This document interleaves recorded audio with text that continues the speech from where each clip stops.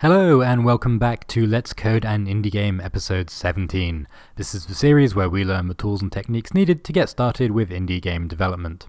In this episode we're going to start working on the code for collisions between entities in our game. But first, let's take a quick look at what we did last time.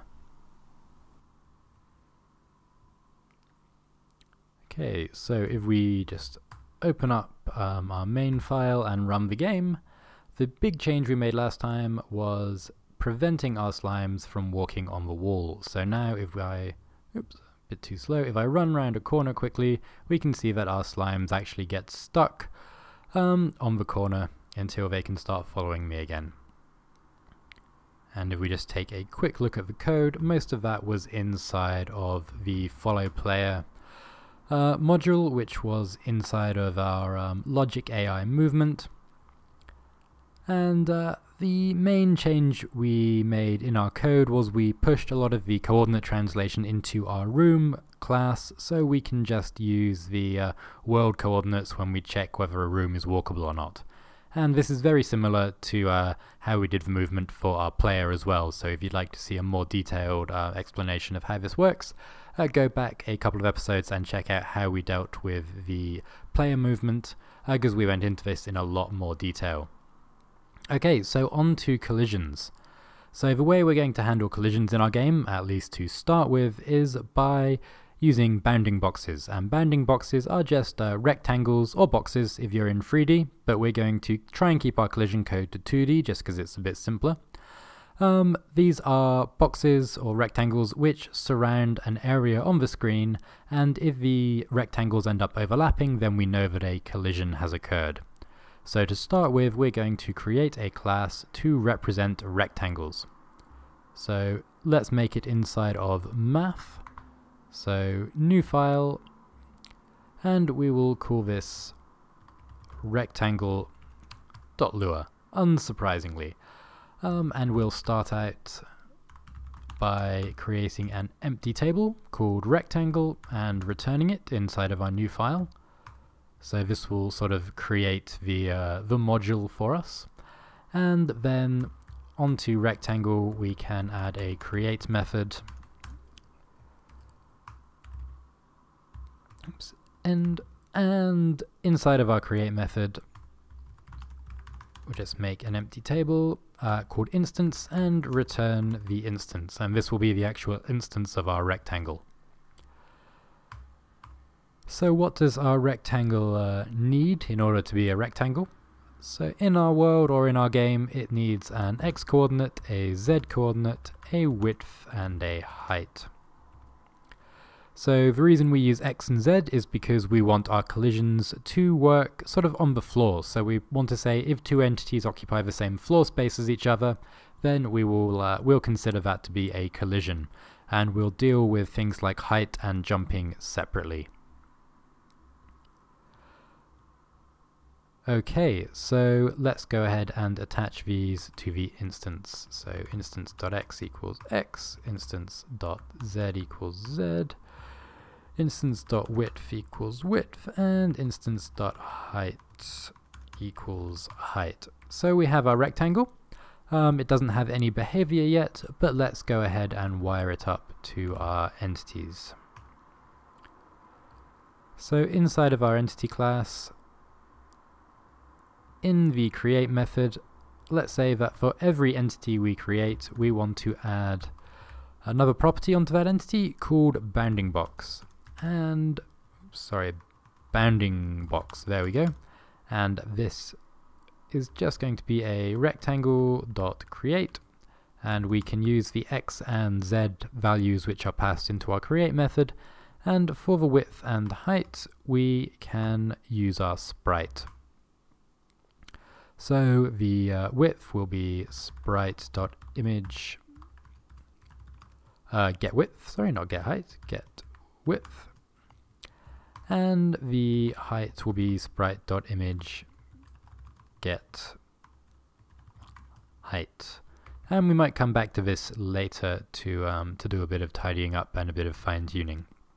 But that should be enough to create a rectangle, as long as as long as we pull in our rectangle code. So let's at the top do local rectangle equals require source math rectangle, and this will pull in our rectangle module.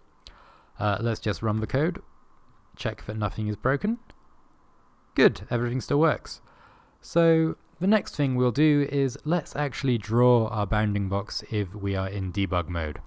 And the reason we're doing this is because it's very difficult to think about how our collisions work if we can't see the bounding boxes. So we already have this nice if statement in our draw method, which just checks if we're in debug mode and then writes the x, y, and z coordinates of our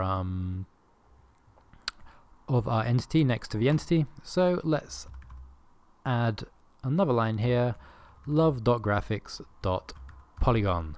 So a polygon is just a shape with a number of points, which all connect up, I guess. So I suppose it's probably easier to demonstrate, but a rectangle is an example of a polygon, and because of our coordinate system we can't just draw a rectangle because it may be sloped.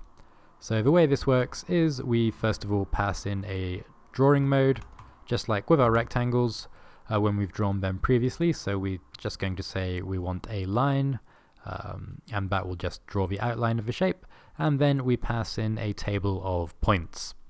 And Love is smart enough to, if we pass in just an array of points here, Love is smart enough to understand which ones are x coordinates and which ones are y coordinates, because it just takes them in groups of 2 at a time and assumes the first one will be an x, the second one will be a y.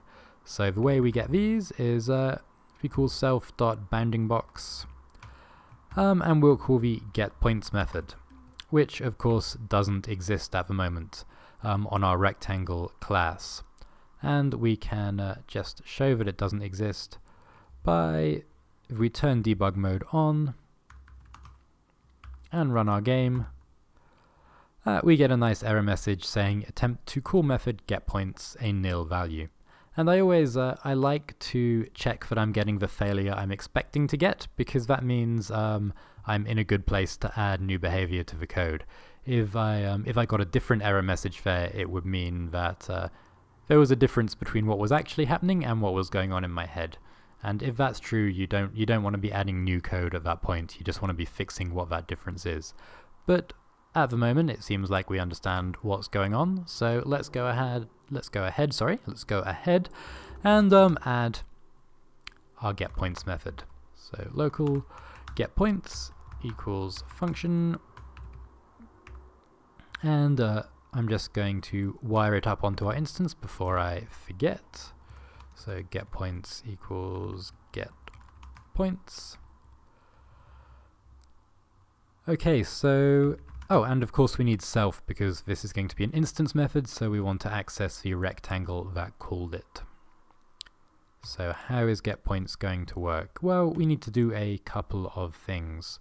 First of all, we need to convert the world coordinates to screen coordinates for the corners of our rectangle, because the polygon method is expecting the points which correspond to the corners of the shape we want to draw. Then we need to put those points into, put the points into a table, and then we need to return the table. So step 1, convert world coordinates to screen coordinates for corners of rectangle, means we will need our vector module. So let's require that, source.math.vector, and we can use our world to screen method. So starting with the top left point, we can say vector dot, and we need to remember to use the dot here rather than the colon, because vector is a module. World to screen, x is going to be self.x, and this is for the top left corner, so x will be self.x, y will be 0, and this is because we are just checking the floor, and the floor of our game is y equals 0, and z will be self.z. So this should take in a vector, an x, y, and z vector in 3 coordinates, and return us a x and y vector in 2 coordinates, which is where the 3D coordinate maps to our screen. So top right, this will be world to screen, self.x, and we just add the width. So self.x plus self.width. Y will be y equals 0, and z will be self.z.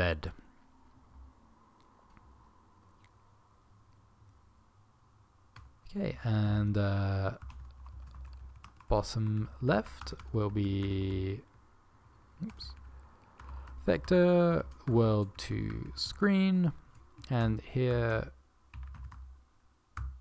x will be self.x, y will still be 0, and z will be self.z plus, I think, plus self.height. I'm wondering if I've got the bottom and top mixed up, but for the purposes of what we're doing, I'm not sure it matters, so let's carry on. We'll find out if we are wrong, or if I'm wrong.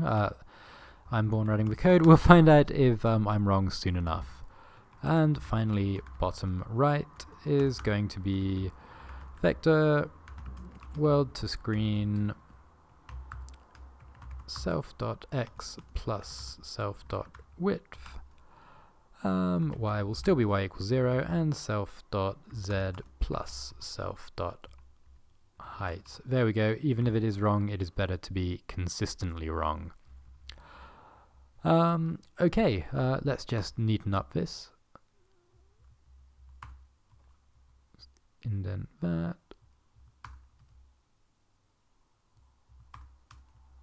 Indent that. Indent that, and indent that. There we go. So convert world coords to screen coords. Done. Put points into table and return the table. So let's return an empty table. Okay, and now let's actually add something into our table.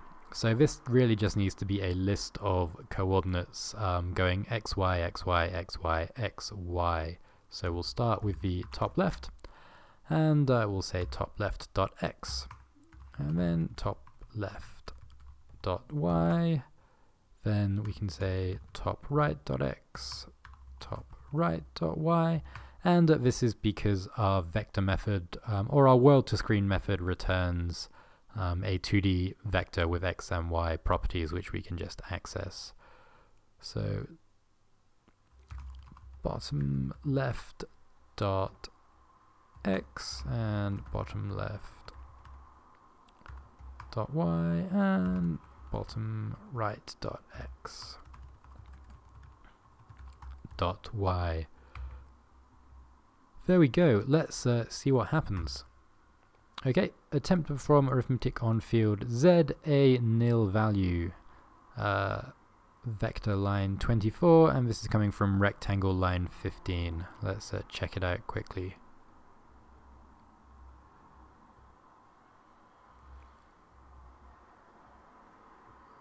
Line 15.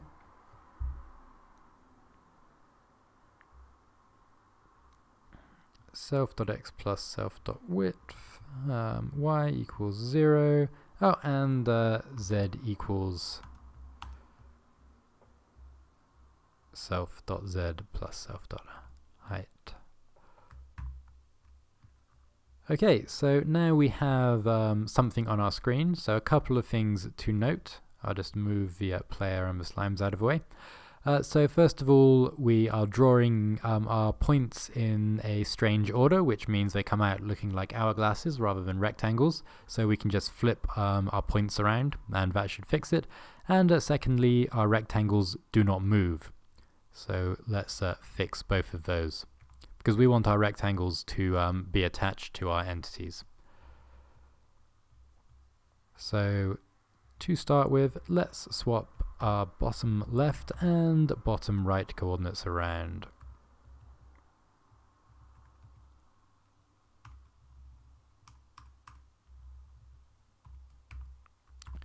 Try again, much better. Okay, now let's update our rectangles. So all we need to do here is create an update method. Update is a function, takes self as an argument, and we just want to say, well, it would be handy if we also had an x and y value to, an x and a z value to update. Then we can just say self.x equals x and self.y equals y. So then inside of our entity, we can just make sure that when we update our entity, down here, we also want to update our bounding box. So bounding box update, and this just takes self.x and self.z. Let's see if that works. Attempt to call method update a nil value. Okay, so that's because on our rectangle we need to make the update method available on the instance.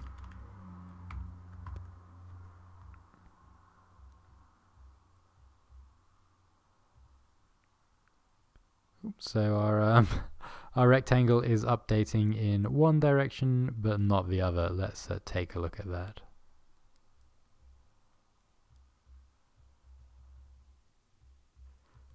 Oh, that's just because I'm updating y instead of z.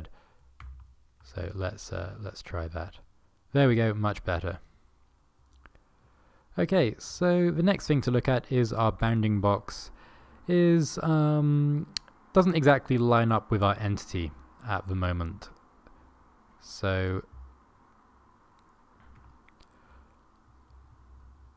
how can we fix that? Well, when we create our rectangle, we can center it just like we try to center our sprites. So given a width and a height, we probably want to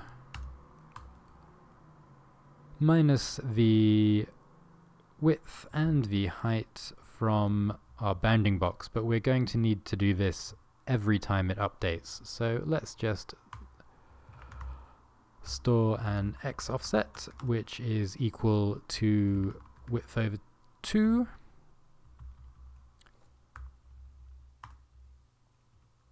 And we'll make sure we store that above our x and z positions, and also z or a z offset, which is equal to height over 2.